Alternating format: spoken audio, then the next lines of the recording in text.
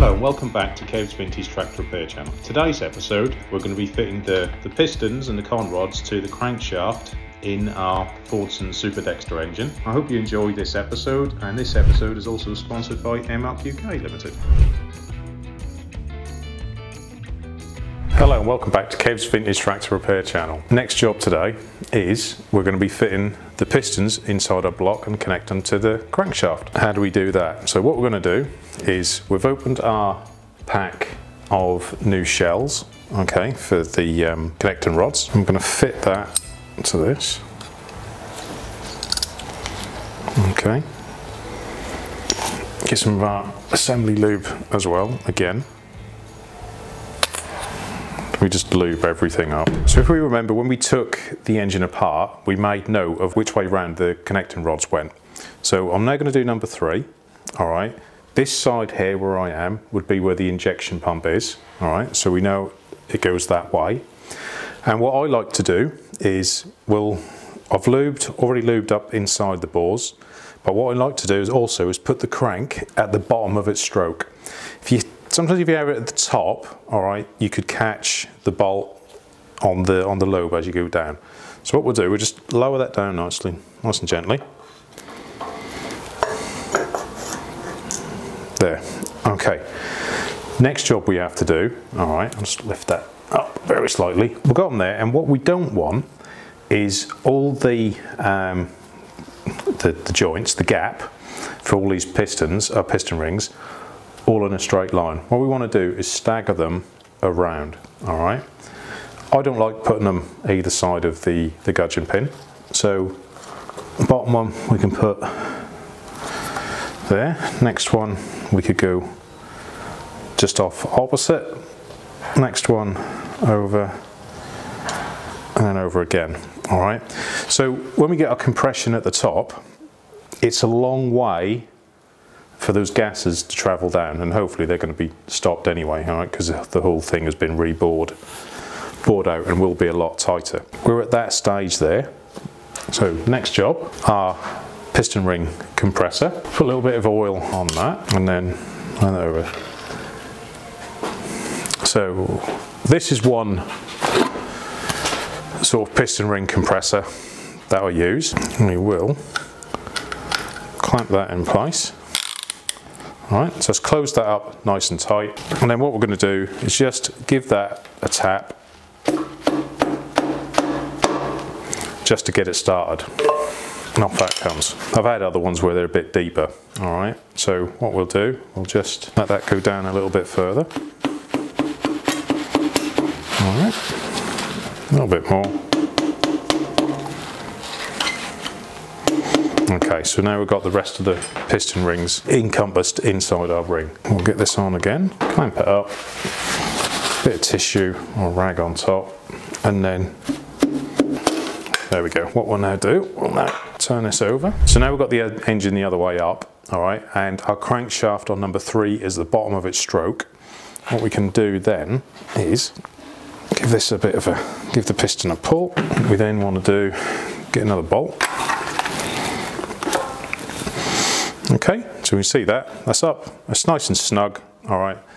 The shell has held itself in place, so now we're going to put the next cap on. Locate it, remember our numbers, all right, number 3, and then you can use a little bit of oil, okay, or you can use some of this thread lube. Get our ratchet, an 11/16 socket, and then all we want to do, all right, just for this start, is just gently nipple them up. Nice and even, don't do one side more than the other. Now what we'll do number 2 and get that to the lowest point of its stroke again. Right, so what we'll do, we'll turn the engine up the other way again. What I'm going to do this time, I'll use the other type. These are really inexpensive, okay? You'll find them on most of the places you can buy online. Open it up. Like so. Sometimes when you do these ones, it pays to put it in the vise. That's in there. Remember to stagger our gaps. All right, so all in different places, like so. These ones are okay, these piston ring compressors. I like either or. Just clamp it up make sure it's all nice and square. That's on. Remember to get our shell for the next one. Bit of lube again. Remember the numbers to face us, and then give it a gentle tap. Sometimes once you get started, you can just give it another little nip. If you happen to hit this any harder than this, then there's something not right. And there it is, that's in. There we go, that's that one off. Make sure we get the right cap again, number 2.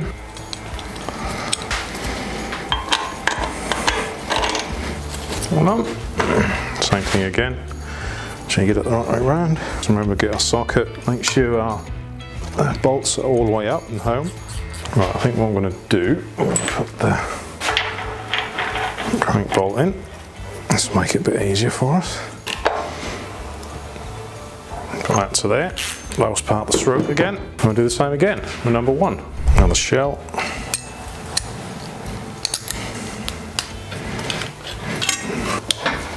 Nice and tight. So one in. There we go. We were saying about getting the numbers in the right place. But if you can see where the little notch is for this one, but then if you look above it, you'll see a little witness mark of where the bottom one was sitting. All right. So let's say little bits just to keep an eye out on. All right. So make sure you get them the right way around. Don't put any lube on it. There we go. Little bolt. And then just gently pull these down as well. They're all just sort of gently nipped up. Just got to see what we've got to torque these down to. 55 pounds-foot. You can get different types of nuts. All right, these silver ones, I think they're called cadmium. I think that's how you pronounce it. And some other ones you can get are phosphate black. If they're the cadmium ones, the silver ones, all right, we torque these ones down to like 55 foot-pounds. If it's the black ones, down to 70, all right? Like I said, that's what it is, that's what it says in the book. So what we're gonna do, we're gonna torque these down. After each one, I'm just gonna give it a turnover on the engine. So what I'm gonna do, we said 55, I'm gonna do these ones at 30. All right, just to start. Do a little bit at a time.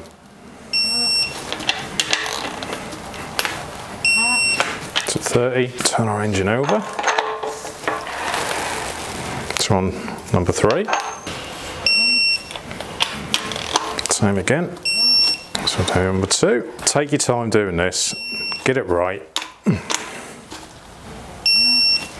Right, so we know they're all at 30. Give it a revolution. Won't get your fingers caught. Now we'll put them down to 55. This is the way I do things, all right? It works for me. Like I said, you may do it in a slightly different way, but touch wood, I've never really had a problem. So let's bring that one. 55, 55, and we go again. Number 2.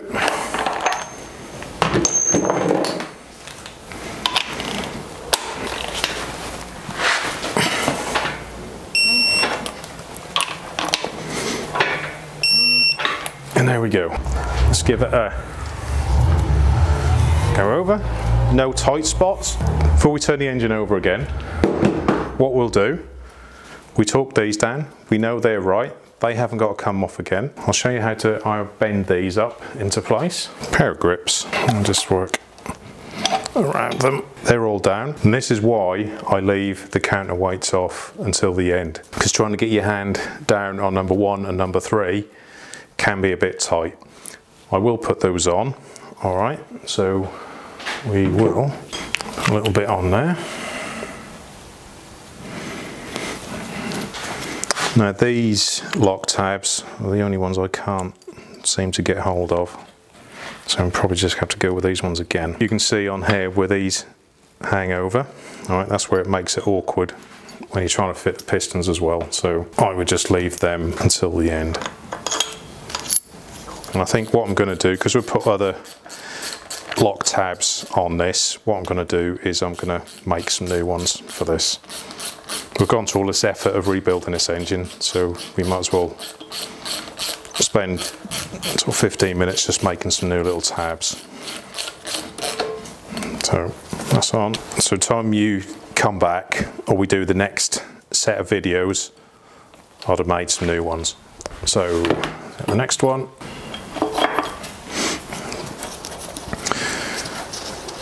Now I know I'm not going to put people down for what they buy and things like that. There's lots of aftermarket crankshafts out there, and like I said, they're all good in their own ways. You buy to whatever you can. Sage crankshafts I've always used. A friend of mine, he bought a crankshaft over the internet somehow, and the holes where these weights go on weren't right. So he put everything together and he couldn't turn his engine. It's just one of these things that didn't get quality controlled and went through. That's why just inspect all the bits that you're getting, all right, before you start fitting them. All right, but we got another crankshaft and we got over the problem.